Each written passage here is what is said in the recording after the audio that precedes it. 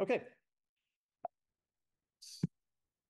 Okay, so for this module, our learning objectives are to understand that microbiome data is usually relative abundance. So I'm going to start with that. It's an important concept. What rarefaction is and sort of how it's used. We'll go over the basic microbial ecology terms, alpha and beta diversity, what that actually means and how to calculate them, why we would need a phylogenetic tree in those metrics, what a picoA is, and how to do statistical testing sort of on a picoA. We'll cover permanova in this session. So this was a concept I decided to add in a little bit because sometimes we added in the previous module, but just to make it really clear to people, I think it's important when you're writing up results and interpretation of the data is obviously that we're doing sequencing and the amounts that we get back are all relative abundance. We're not actually quantifying the original amount of total bacteria, say, in the sample. So what does that mean? It means that if we have this part, just the top, say we have two taxa, A and B, and this is what we would get back. We would get back relative abundance, or we would at least convert it to relative abundance of these two taxa. But if we went back to the original sample, the reality is it depends on how many cells were in that original sample. So for sure, if the absolute number of cells was roughly equal, then our relative abundance, greatly reflects essentially the absolute abundance. But it might be that sample B just has a lot less microbial load, right? There's just less cells overall. So if you compare someone's, stool sample versus like taking a swab off this desk, assuming it's fairly clean, the microbial load is going to be a lot less on here. And the take-home message is that we wouldn't want to say that in sample B, in this case, that there's more of this microbe. There's more relative abundance of this microbe, but there's not more. The importance is that sometimes people get into talking about, say, like pathogens or something, right? And you think about, oh, there's a great, increase in pathogens on my table compared to our stool sample. But it's not, right? It's just that, okay, there's an increase in the relative abundance. It's important when you're talking about it in the paper and just thinking about, I'm not measuring absolute abundances. And then the last example is, of course, you could get to the point where I guess the biomass is low and then they're actually equal in absolute terms. So in almost all cases, it is relative abundance that we're talking about. Although at the very last slide of today's lecture, we'll talk about full circle, how we can maybe think about transforming data into absolute abundances using other techniques. So along with this idea is that our sequencing from sample doesn't reflect, again, the absolute abundance of a particular sample, right? You think, so what I mean there is, so sample A has a lot of, a higher read depth than sample B. We would expect that, you might think, oh, sample A is more bacteria. The reality is not. The sequencing depth is not tied to biological amounts of cells or something, right? And that just happens because during, our preparation, we do DNA extraction. Those efficiencies are different. They sort of saturate. We actually take similar amounts of sample and add them together when we multiplex. And so that creates just variability in how much DNA we add together, right? So sometimes people get confused and they say, oh, well, I have a lot more reads in these samples, so that must biologically mean something. And it usually doesn't. That being said, sometimes obviously sequencing fails or you get very few reads per sample because obviously there wasn't a lot of PCR amplification. And so, yeah, low yields can be like, well, at some threshold, you don't have a lot of cells. And so you just do have poor sequencing. But once you're getting to sort of normal amounts, more DNA, more sequencing doesn't relate to more biological material. So the problem then with that is when we interpret the data, we have this uneven sequencing depth, right? It's just a natural product of it. It'd be perfect if you got exactly, say, 50,000 reads per sample. But the reality is you're going to get variation, especially with 16S data where there's a lot of multiplexing. And you can imagine then that if you have a sample where you have higher sequencing depth than another sample, and you're counting, say, the number of species in your sample, greater sequencing is going to result in greater sequencing depth, right? You can think about this from, I think an example that you can use is if, from ecology terms, if you went out and spent, an hour looking for grasshoppers, and then you try to count up the number of, no, grasshoppers not good, types of butterflies, for an hour, and then you spent, 5 hours, you would find more types of butterflies probably, right? But you wouldn't want to say that those two things are equal. You'd have to normalize by the amount of time spent looking for butterflies. And so it's the same with microbiome data. We have to account for that, and we have to try to normalize for that sequencing depth. Because to compare it apples to apples it's not, right? You're just, more sequencing depth will lead to usually more counts. So one way you can sort of get a handle on this is through generating rarefaction curves. And rarefaction essentially is an ecology term that refers to the ability to subsample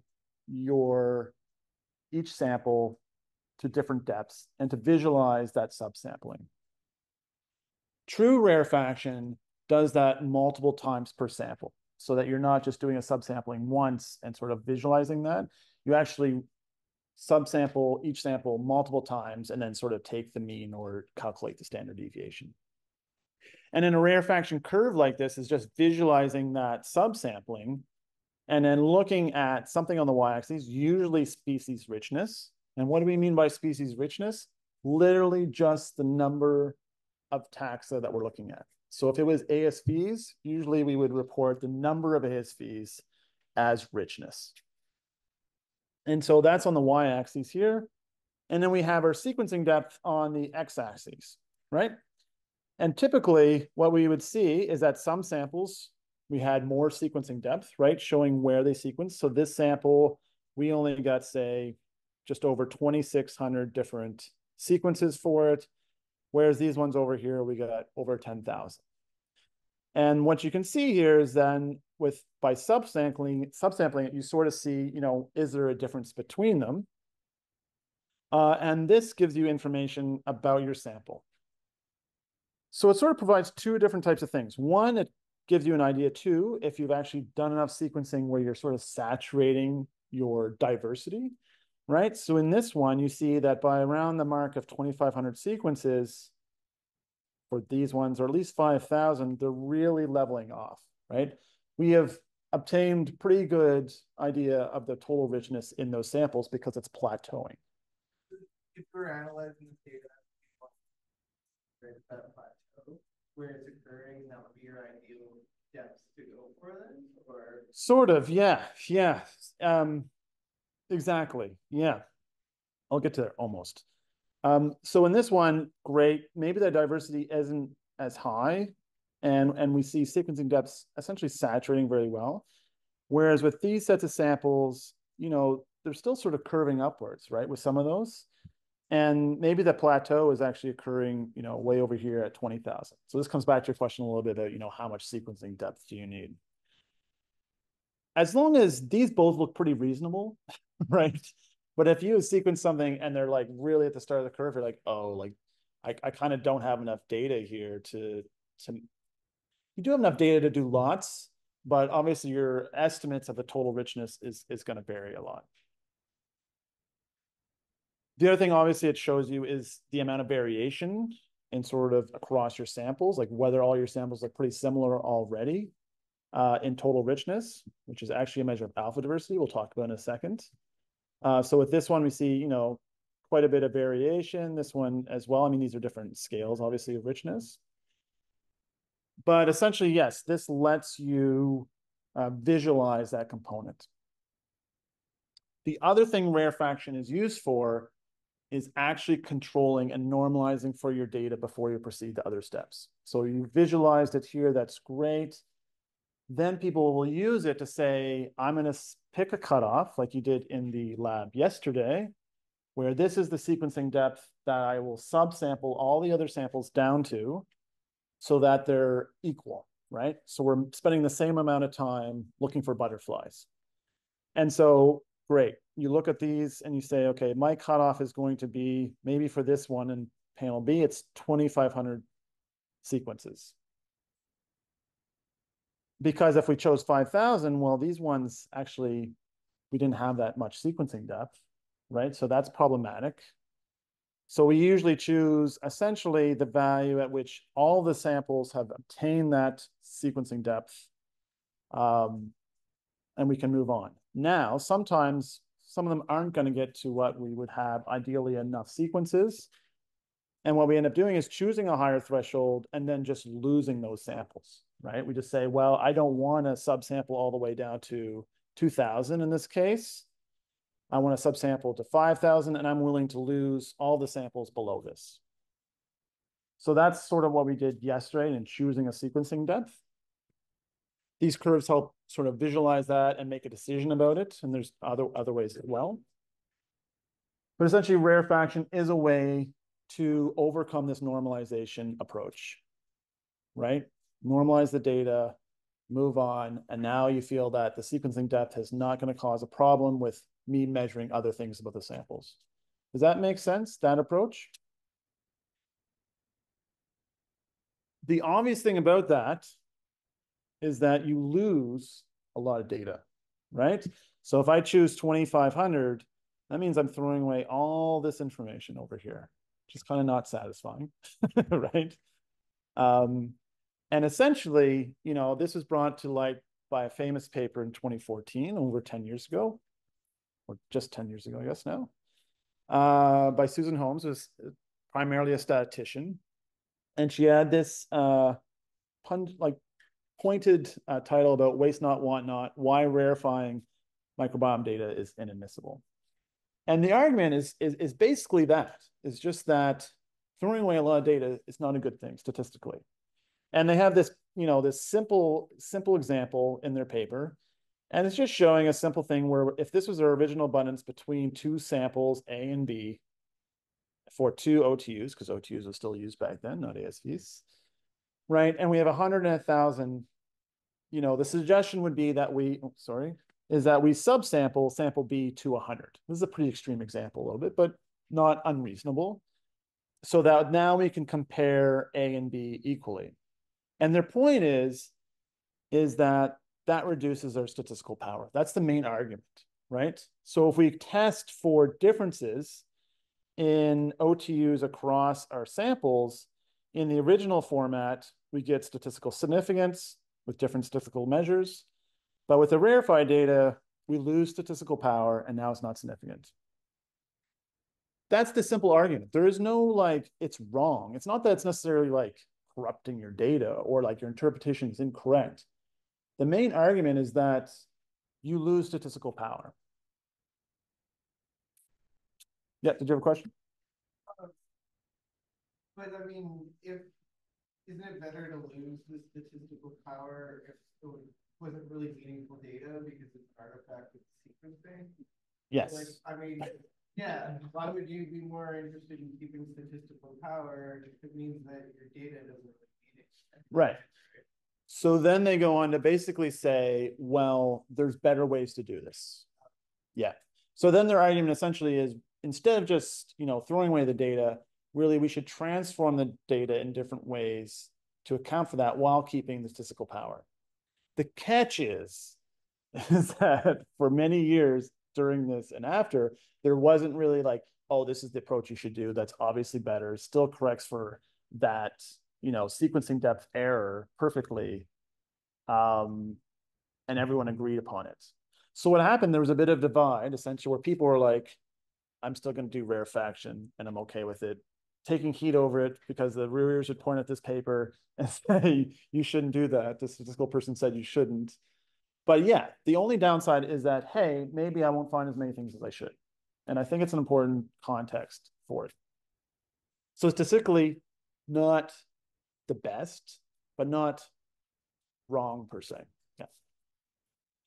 Along with that came another pointed paper a few years later by Greg Lohr that also brought up this issue that's related to this, that essentially microbiome data is compositional. and that the way we analyze data should take that into account. It's not optional. Very pointed statisticians. I love them. And so what does that mean that the data is compositional? It just means that the way that sequencing data is, we have a sort of a ceiling essentially on our effort level. So unlike the butterfly example, where we go out and we spend time and we pick butterflies, sequencing depth is capped out because we have a maximum amount of sequences we're going to get back from the sequencer. There is a ceiling on that. And that ceiling then applies to each sample in your sample. And what that means is essentially, you can convert this to relative abundance at some point. It looks like counts, but really you're going to refer to it as relative abundance, as we looked at before. But it means that if we compare, a change in a taxa across samples, an increase in one taxa in one sample could mean that it's just a decrease in another taxa in that sample. And it's hard to distinguish those things separate from each other because they have to sum up to one, right? So an increase in one results in the others looking like less. And that's essentially compositionality. It gets way more technical than that if you want to look at the Wikipedia about the statistical terms around compositionality. But it means that essentially for something to look like it increases, the others have to decrease. And essentially what that means is that statistically, the taxa are not independent from each other, right? We sort of treat them like that. We look at a spreadsheet and we say, oh, this count is gone up or down with relative abundance. But the reality is an increase in one taxa means the others had to decrease. Or maybe it's the decrease in some taxa that resulted in the increase of the others. And it's this lack of independence that then creates a bit of havoc on classical statistical measures because they require that independence. So the argument at that point was like, oh, there's these standard approaches for a lot of different things here. People should be using compositional approaches. And compositionality goes across not just microbiome data, it's like a whole field on its own because other types of data have this. And there is ways to try to normalize for that without doing essentially rarefaction. So just ignore most of the bottom part because I'm going to talk about this. But the biggest thing is up here at the top. Again, the standard approach is maybe rarefaction. Now it's getting hammered by the statisticians for throwing away data. And it's also now getting hammered because it's compositionality and maybe it doesn't still account for ways to approach that. And the way to do that is other types of data transformations. And I'm going to just talk about the CLR eventually as the main component of how to transform the data instead of rarefying. And we'll talk about that towards the end. So just this past January, after about a decade of this going on and creating a bit of havoc while statisticians said, no, you shouldn't do this. And then microbiome researchers, the biologists that we sort of are, just like, I don't care, I'm going to still do it. And then every time it would, like, a reviewer would sometimes flag it and none. It was just really annoying. So Patchloss got sort of annoyed, I think, with this. Well, I know he did because I talked to him about it. And so he published this very pointed rebuttal, essentially, to the original paper, Waste Not, Want Not, Revisiting the Analysis. And actually went through every single part of the original paper very scientifically, very debative, and showed, that some of the assumptions were incorrect or the interpretations of how the original paper went about it was maybe not super accurate. I'm not going to get into the piece by piece, comparison, but essentially this did provide a bit of published data to say, hey, people that do rarefaction aren't completely out to lunch. It's not a big deal. It's probably okay, and we should move on with our lives. So the take-home message for you is, what should you do? Well, it depends, of course, but now you have, papers depending on what camp you want to be in the, hey, should I do rarefaction or should I do CLR? And we're going to talk about it a little bit more. But we're going to back up just a second because I promised we'd talk more about alpha and beta diversity. So we're going to go there next. Is that good for that little section? Compositional data, rarefaction. Basically, big debate in the field, not settled. but at least there's some decent papers on both sides. Okay, so you've done some sort of normalization to your data. Say you've done rarefaction. You're not worried about sequencing depth anymore. How do we then start to characterize the sample, right? What do we start to get out of it? And so we're going to talk about alpha diversity and beta diversity. And the really simple things are alpha diversity is basically looking at diversity within a single sample. And then you look at the diversity over here, but you don't like look at their overlap, right? You're just counting things in this sample, and then you're counting things over in this sample, and then you're doing measurements. And beta diversity is comparing samples, looking at their overlap to each other. That's the biggest take-home message. Before we get any further with the types of those measurements, we're going to talk about phylogenetic tree, because you need a phylogenetic tree to conduct the metrics of some alpha and beta diversities. Some alpha beta diversities include using a phylogeny. Some don't, but because some do, and some very popular ones like Unifrac use a tree, then we need to construct a phylogenetic tree.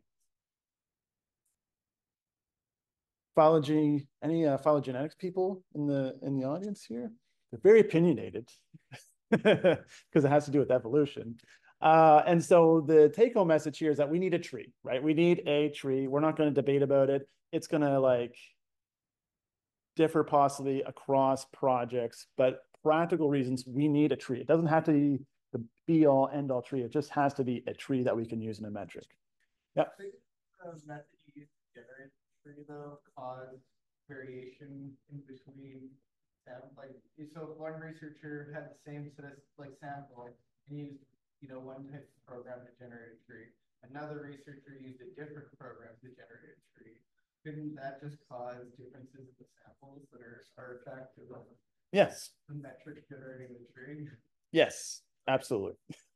Yep. Add in one other way of bias. Yeah. Yeah. So like if you're doing a metadata analysis, that's why you might not want to compare, someone's alpha diversity just point blanche over here to over here. You'd have to go back to the raw data, obviously, and process it, and then assume all the other biases weren't a factor as well. Yeah. So there's sort of three major approaches here. This one's really nice because I think we've settled this now, even though we've gone through a historical smorgasbord of this. But essentially what we have is that if we're looking at 16S as our marker here, we've only sequenced a single portion of that gene. Could be V4, it could be a bit longer if you did V4, V5. And then we have to essentially get to the point where, okay, we have just this fraction of them, and then we have some reference 16S sequences from databases. How do we make a phylogeny out of this data, right? We have a chunk, and then we also have sometimes full-length sequences. If you've ever done any basic phylogenetics, you make a multiple sequence alignment, and you sort of have to have, the ends all agree so that turns into a phylogenetic tree. The take-home message here is that there's sort of three major ways. The first was read recruitment. So this black phylogenetic tree just represents a known reference tree. It could have been made like in Silva or green genes. And then all you do is essentially take your reads, which are represented in red here, and you map them to the tree, the closest tip in the tree. And you just say, this is the tree I'm going to use. And you prune it essentially to just these tips. And you say, that's my tree. That was used for a while, but what happens if your reference tree, doesn't capture all the diversity in your samples?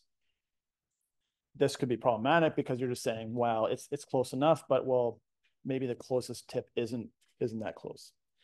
The other approach is you just build a new tree altogether. You just take your short reads. You don't worry about the reference sequences at all. You build a de novo tree from scratch, and you use this. Okay. You could do that as well.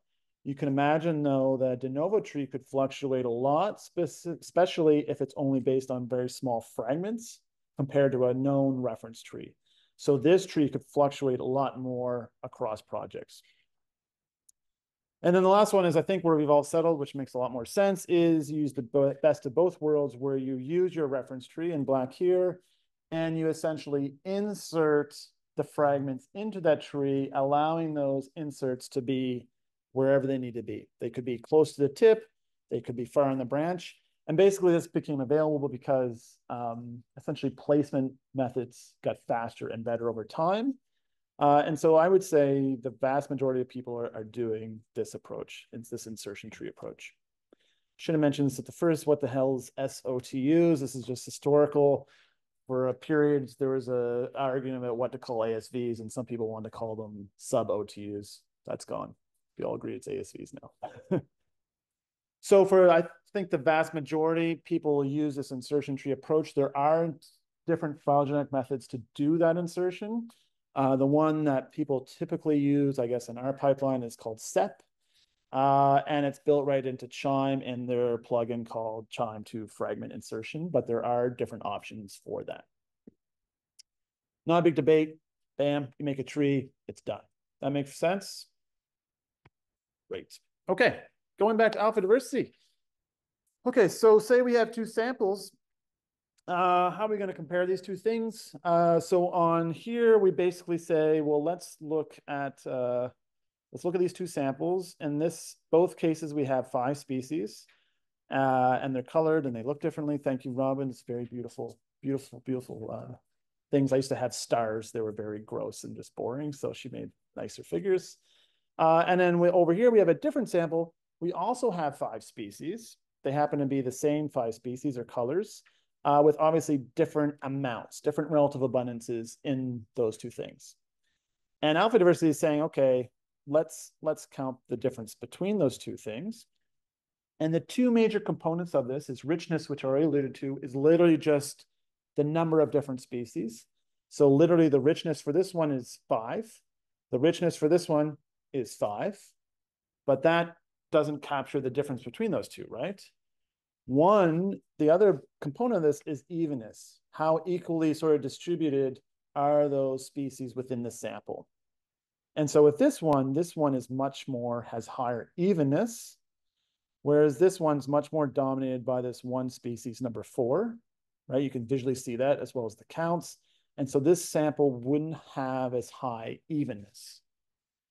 And when we talk about alpha diversity, you can measure those two things separately, or we can combine them together to calculate diversity. So if someone says this has higher alpha diversity than this sample, well, what do you mean? Do you mean richness? Do you mean evenness? Or do you mean some combination of those two things? And the evenness thing is just because people think this looks, more diverse, right? This one's dominated by one with a few stragglers along the way. All right, there's more examples. So here's sample 3 and 4. Sample 3, right? What would we say here for their richness? We would count 1, 2, 3. This one is 4, this one's 5, this one's 5. And if we calculate evenness, then you see that this varies quite a bit. So now this one has less richness than this one, but the evenness is much higher. And that's literally what alpha diversity is. Pretty straightforward stuff. Of course, people get a hold of it, and mathematicians and microbial ecologists like to calculate different ways to measure those things and maybe combine them. But essentially, people report on those two things, richness and evenness, directly. And there's other terms out there. So there's Shannon index, Simpson's diversity, lots of different measures out there. But essentially, at some point, they use that information to calculate an alpha diversity. Another well-known one is Chow-1. And now people I know are going to say, oh, that's how you pronounce that. I don't know for sure. We've had the debate in my lab. I think it's Chow-1. I think people sort of agree on that. Could be Cow-1. I'm going to say Chow-1. And essentially, this is similar to richness, except that if you remember back to our rarefaction curves, I'll go back there really quick. Oh. You can imagine that based on these curves, you could probably make a prediction of what the total richness is in that sample, right? You haven't saturated. These ones sort of have. So richness in Cow-1 would probably be very close. Cow-1 tries to predict what the total richness would be, essentially based on this curve. Yeah, that's the only thing that's about it, which is nice. So if in samples where you've had really good saturation in your sequencing, chow1 and richness should be really close. And then the other big one is face PD. PD standing for phylogenetic distance. So that's why we need a tree for this particular measure. The other ones didn't require phylogenetic tree. Face PD does. Sometimes it's just referred to as PD without the face. The person that developed it, their last name was Faith. And face PD is also pretty straightforward. This would use our reference tree coming from our samples. And essentially what happens is you label the tips in the tree that have that organism in it. So this is comparing two different samples. So imagine we have these 4 different taxa present in this sample, these 4 taxa present in this sample. The richness would be the same. But if you look at this, this represents less phylogenetic diversity, right? They're closer together in the tree, whereas these are a bit more spread out in the tree. And so PD is literally just the total sum of branch lengths in a sample. So you would literally sum up these branch lengths. That would be your phylogenetic distance for sample A. You would sum up the phylogenetic distance, the branch lengths here for sample B, and you would compare those. And then you would say sample B and A have the same richness. Sample B has a higher phylogenetic diversity than sample A. So it takes into account, the idea with phylogenetic is that it doesn't treat every organism as independent, right? These two things are quite similar to each other phylogenetically. Maybe they're functionally similar, as we'll talk about later this afternoon. And so the idea is we should sort of not treat them the same as, hey, this one versus this one. So we treat that diversity different. Good. Wonderful. Okay, great. So then moving on to beta diversity. So beta diversity essentially is now looking at those samples, doing those types of counts, but what we're looking for is comparing essentially our samples together, right? We're looking for overlap in the types of species they have, and also often how close in counts are these two samples, right? So you could say that the distance between these two, or their beta diversity, is probably closer just by looking at it between these two as opposed to these two over here, right? Sample 1, sample 3, there's no green guys. It's dominated by red. Their distance from each other would be further, right? So it's a distance or similarity essentially between samples to say how close they are. And of course, we can calculate that lots of different ways as well. So I would say still the most popular is Unifrac. It is a phylogenetic method, and it comes down into 2 flavors. I'll show in the next one. It comes down to a weighted Unifrac, right? So this sounds like a really fancy term. All it means is that it takes into account those relative abundances, the actual counts. Unweighted literally just says, we're going to say everything that is a 0 is a 0. Anything with a non-zero is 1. And so it just converts everything to presence absence. When you see unweighted, even if it's not a Unifrac measurement, that means it's just doing presence absence analysis. So you're losing information, right? You're throwing away all that information about, the counts. But the idea being that maybe it helps compare when you're really interested in rare things. It treats rare things the same as dominant things. And so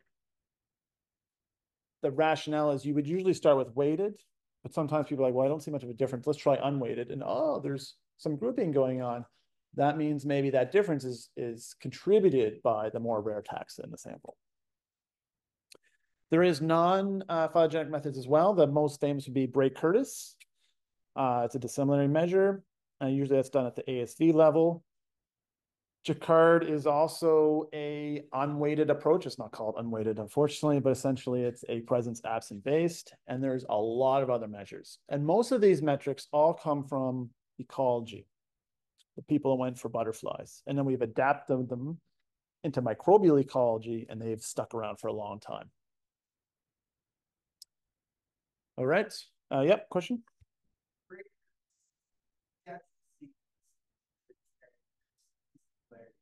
It's like if you get 16S, you take like 16S compared to the other one. It's a good point. I've heard the term a bunch of times. So Bray-Curtis is not it's not defined by how you do the comparison. So typically, yes, you would say essentially what you come down to is two samples, and you need a way to say, I want to compare this taxa to this taxa, right? It's just like a correlation, essentially. Like a Pearson correlation is literally a type of beta diversity measurement. And then there's just lots of different types. And so you could do a Bray-Curtis at the ASV level. That's typically what's done. You could do things where you collapse to the genus level and then do Bray-Curtis across the genus level. There's nothing about Bray-Curtis that cares about what the underlying data is. But I would say 95% of the time when someone reports Bray-Curtis, they are doing it at the ASV level. And the rationale around that is otherwise you're collapsing taxonomy and you're possibly losing information. But there's nothing to say you couldn't do it. Yeah. So just to explain Unifrac a little bit more, again, it uses a phylogeny, which we provide to it. And what it does is it just looks for the unique fraction, that's where Unifrac comes from, unique fraction of branch lengths that are shared between the two samples. So this is just two different communities here represented by organisms in the red box community versus the green circle communities. And if the communities were quite similar to each other, we would imagine having, these being at the exact same tip or very short branch lengths to each other. Whereas if the communities were quite different, it would have taxa in one part of the tree versus taxa in another part of the tree. And the Unifrac distance measure is essentially comparing the fraction of unique branch lengths over the total branch length in the total tree. And again, we can use unweighted, which ignores those relative abundances, or weighted, which essentially scales those branch lengths by that relative abundance.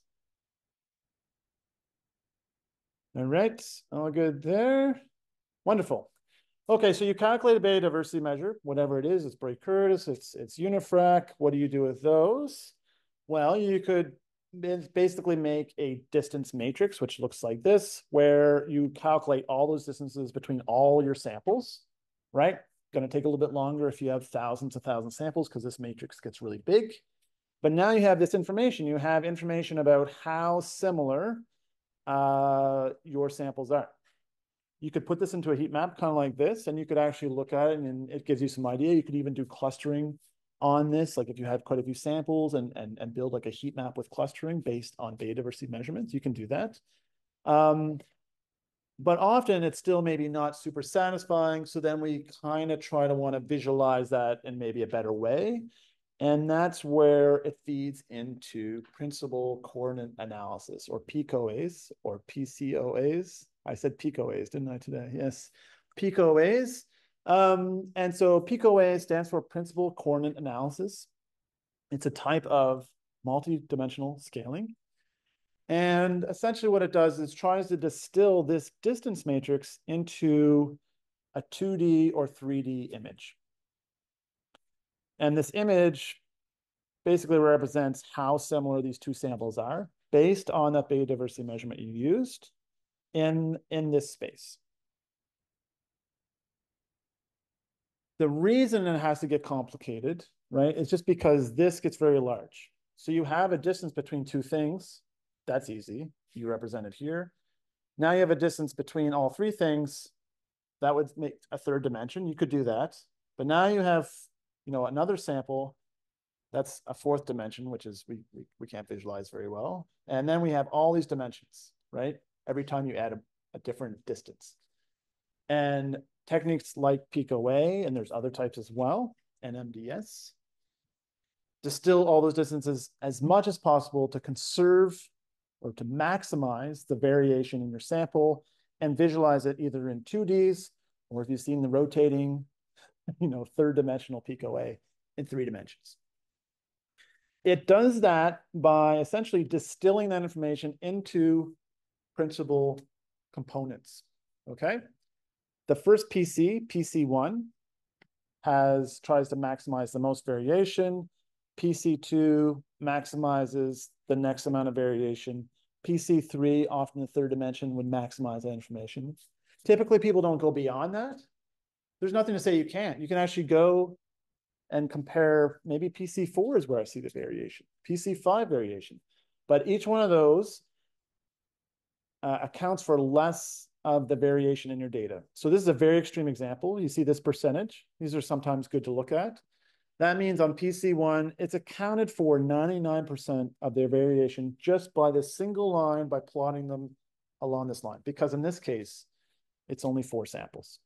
PC2 then accounts for another perfect 0.95%. So now all variation is literally captured in these 2 dimensions because this is just a toy example. When you have thousands of samples, these values get quite low. And so people get really excited about saying, oh, there's some separation. Then you're like, well, okay, but that accounts for, 5% of the variation in the total of the sample. So there's a lot of other stuff going on, but it is maximizing those differences. It also means that you should treat this PC1 as you should almost weight it more in your head. So let's look at example, sample 1 and sample 4. They're actually pretty close, 0.123. But you look at this graph and you go, oh, but why is sample 1 up here and sample 4 is here? Like, why that they look really far apart. But remember, PC1 is the majority of the variations. So if you collapse PC2, sample 1 and sample 4 are right next to each other. Yeah. So the PC1 is more important. You see the separation, you're like, oh, you see 2 groups on this group here, big difference. With this is only 1% versus 99%. Great, there's some separation, but it's not nearly as important as this. At one point, there was you could actually scale your PCOA by this percent variation to kind of help with that visualization, but people don't do that much anymore. What else do I want to say? Okay, one more step back. Principal coordinate analysis, PCOAs require beta diversity to go into it. You change your beta diversity, it changes the PCOA. You change the samples, right, that go into the PCOA, your whole PCOA changes. It's an important concept because sometimes people will want to say, oh, what if I just remove this group? I'll just delete these samples from the graph. Chime lets you do that, lets you turn them off.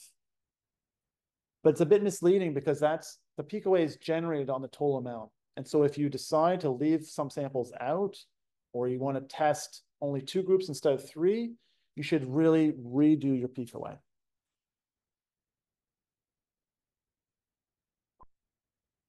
Lastly, there is what's called answer your question. There is a PCA, which essentially is a really simple version that doesn't require you to calculate a beta diversity first. So sometimes you'll see the term PCA is principal component analysis. It's like the beginner step of this. Principal coordinate analysis is thought to be better because you're defining the distance measure that goes into this. And I just found out yesterday that the only difference is that a PCA just actually uses what's called a Euclidean distance in the background. You always learn something when you actually dive in and read about it. So anyway, I learned that yesterday. Okay, yes. Was there a question in the back, I think? Yep. Okay. Go over the interpretation of this theory. It's 1 and it's 2. I mean, I go over the interpretation because looking at the data for 1 and 4. Yeah. How distance they are on in the plot, how distance they are in the plots. So I mean, can you interpret the difference between the PC1 and PC2? You want me to explain that again? Yes. Yeah, sure.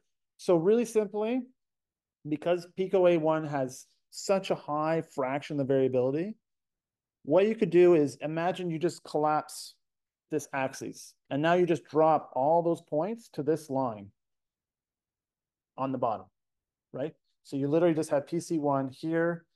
Sample 4 is literally right next to it, with sample 1 would be right here if they're on the same line. Should make an animation. Yeah, I'll do an animation in the future. That'd be nice. Yeah.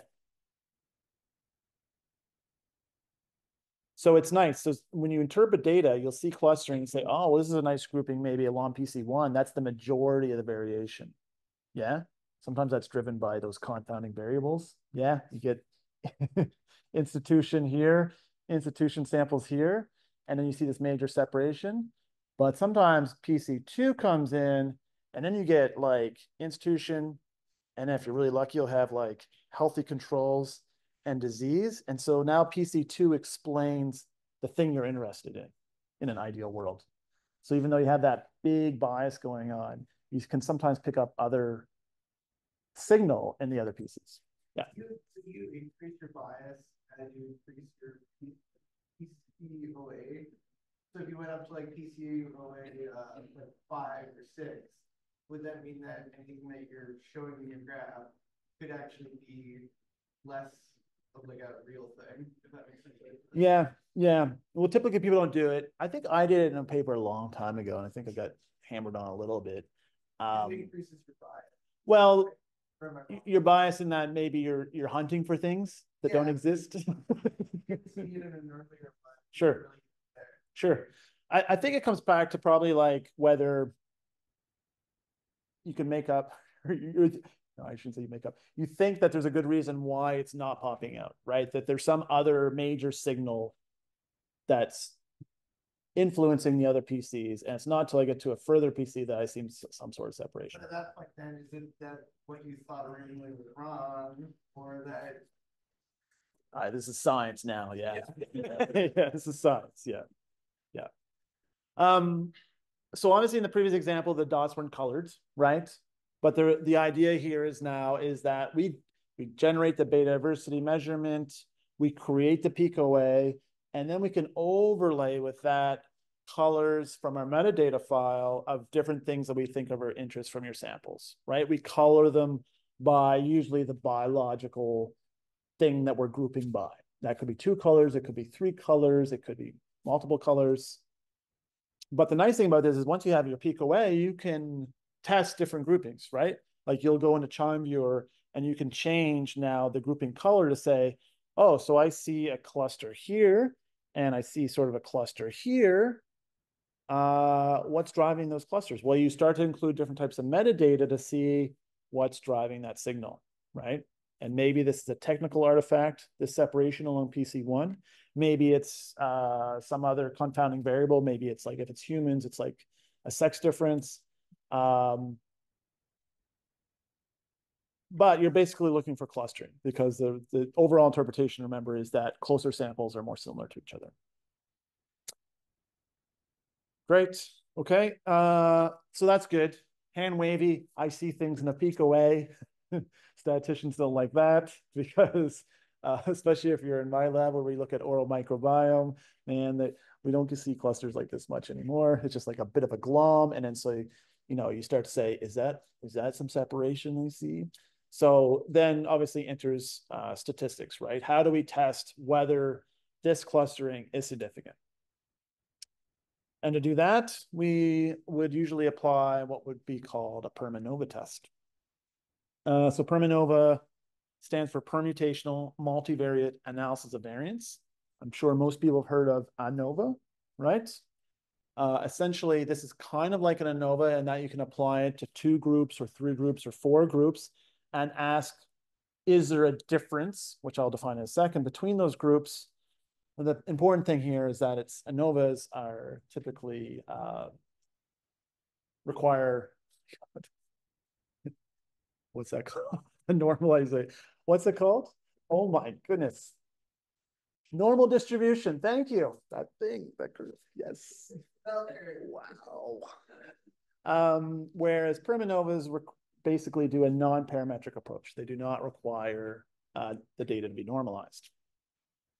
Okay. So then what is it actually looking for? Essentially, it's looking for the groups, how different they are by looking at their centroids and the dispersion from those centroids. So I don't have an example here, but I'm sure you might have seen a figure where you have a figure like this, and then you see those ellipses, right? Sometimes they have like stars angles coming from them.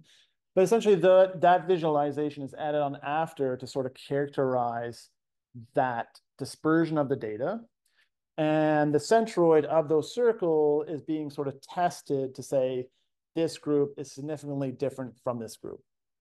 And the way to do that is because it's non-parametric and it's not assuming any sort of distribution in the background, is it's essentially randomly assigning samples to those groups, shuffling it, and then testing for significance over time, right? And if you do essentially that random shuffling in the background, you look for signal over top of that. This is a very classic non-parametric approach to do. Instead of assuming some sort of distribution, you just basically randomize the data, hope that now there's no signal, and that the previous signal in your groups is significantly above that. When people say permanova, it's as far as I think I can agree, I think everyone agrees, it's essentially a synonym for also the term called Adonis. So Adonis is a type of permanova test. Those two things are basically interchangeable, right? But if you ran a permanova test, people would assume you're doing an Adonis test, and Adonis test is like specifically what it's called, usually in like an R package or in QIIME. There are other types of permanova-like tests that do slightly different things. The other big one would be called ANOSIM. It's a slightly different approach.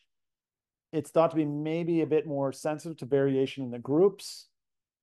I would say those are the two major ones that I've seen. I think typically they also sometimes allow for inclusion of other factors better than each other, depending on really how it's implemented. Other factors being confounding variables. But usually you would apply that, and the take-home message is you're going to have a peak away, you're going to report some sort of permanova test with it. And often if you see a p-value in the upper little corner, that's the p-value associated with a permanova test. And also you can get a R or R squared value that indicates the amount of separation, essentially, how significant that is. Okay, so where am I at? It is 10 o'clock. Good. Really? Is it 10? Yes. Okay, perfect. So that's basically gets you through most. Oh, yeah, sorry, question. Yeah. Yeah.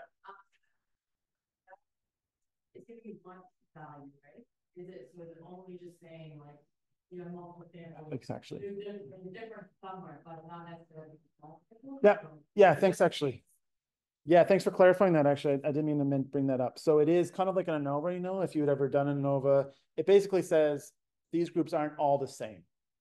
It doesn't say, you know, which of the groups are different. So if it's two groups, doesn't matter. If you have 5 groups, it doesn't say which one is different, but usually, often when it's implemented, you can basically do the permanovas on all combinations, and you'll often see that reported out. So you can get a permanova for the entire thing, and then you can get permanovas essentially for pairs of groups that you care about.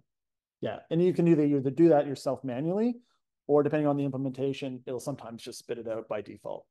But yeah, the interpretation is, so if you have one group out to lunch and then all the other ones the same, you're like, oh yeah, look at that significance.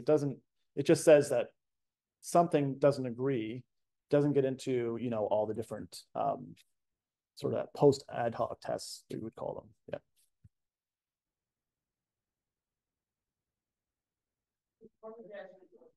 Oh. Yeah, so then essentially the post hoc test is literally just another permanova. Yeah.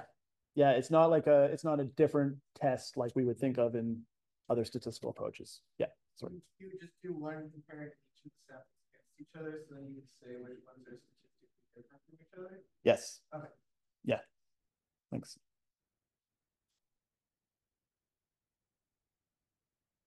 Okay, great. Okay, so then that's the basis of it. I just want to come back a little bit to compositionality data and what to do about it if you're concerned about it. Because like I said, you're sort of, depending on your camp, some people are like, no, I am a compositional person. I am that person. I don't want to rarefy my data. I want to do this thing. I'm a believer. That's great. Those people are good too. And I would say the methods have gotten better too, where we've started to shift some of our approaches to more compositionality. I think before in our lab, we just did rarefaction because I didn't have a solution for it to how to handle all things. And we still don't for all measures, but it is getting better. But the big take home message is that just coming back, remember, to this is the normalization for sequencing depth, right? If you want to apply a compositional approach, you're not going to rarefy your data first, right? That's the whole reason why you're applying a compositional approach mostly is to get away from having to rarefy your data. So you would not rarefy your data. You would apply basically in the most easiest and straightforward approach is some other transformation. There are a few different transformations out there, but the most sort of agreed upon approach right now would be the center log ratio transformation. I'm not going to get into it, but essentially it changes your counts into essentially a ratio into small numbers. Some of those numbers can actually be negative, which is problematic a little bit. And then the major sort of hurdle for CLR for a long time was that it can't handle zero values in your starting data. And microbiome data is very zero heavy. We have a lot of taxa that aren't present.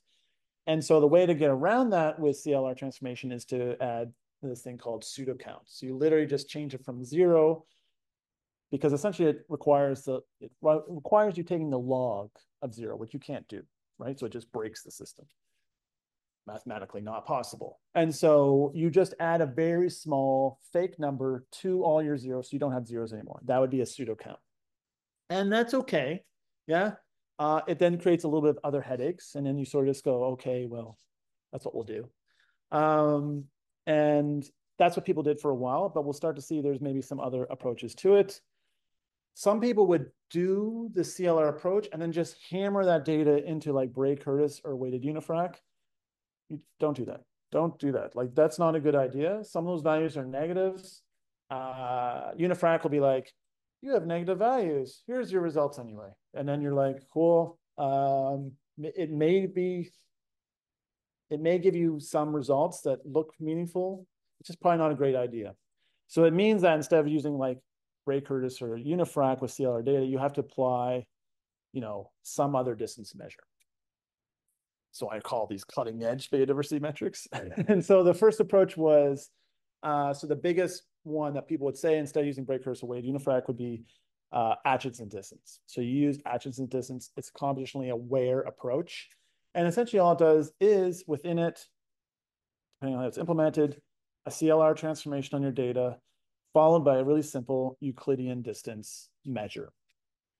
And then you would feed that into essentially your PCOA, and now it's great. You've used your data, and wonderful. We found that when you tested actual samples, that it wasn't very sensitive enough. So often when I think we've tested it multiple times in the past, you look across different projects, you see pretty good separation with, say, weighted unifrac Bray-Curtis with a rarefaction approach ahead of time. But you apply an Atchison distance and you don't see a great separation. And then biologists go, well, that's not really good. I don't want to use something where I don't see signal, where I think there really should be signal. Also, this whole pseudo count thing was just probably leading to pushing some of that lack of signal, right? Because you're sort of getting rid of all your zeros, and that wasn't really satisfying either. So there's been this thing called robust Atchison, which is nice. It avoids pseudo counts. It literally performs CLR on all the values that aren't zero and then just adds the zeros back in. Robust Atchison is, you'll see it often called RPCA. So that's really nice. And then you get the people say, well, still the holdouts, maybe like ourselves, where you're like, but I really like phylogenetic approaches. So I wanted a weighted unifrac. Robust Atchison, is not, it's probably better than Bray-Curtis, but it doesn't take into account, how related the species are to each other. But there is a new package within this R package called Gemelli, which takes into account the phylogeny as well. So now you have, a compositionally aware phylogenetic approach, and we've been just starting it in our lab, and results look pretty good. So I think it's looking promising from that angle. Okay, and then I have one extra slide. This is like a completely bonus slide coming back to, sorry, was there any questions about compositionally aware stuff? Okay, good. This last slide is about this idea of, sometimes it gets brought up, and I thought I'd put it here, is, hey, can we, remember when I talked about relative abundance in our sequencing, and that doesn't represent absolute abundance? There have been at least papers describing and talking about different ways to essentially turn our relative abundance into absolute abundance, incorporating the original amount of cells or DNA, depending on what you're talking about, so that we can get back to absolute abundances.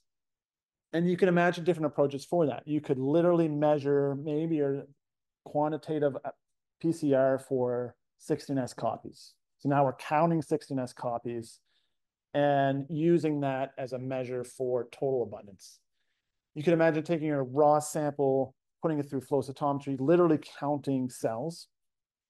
Could be problematic, of course, depending on the sample type, and saying, okay, this sample now has way more cells than this sample.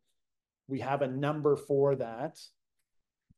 And we can then essentially multiply that number by our relative abundances to account for absolute abundance.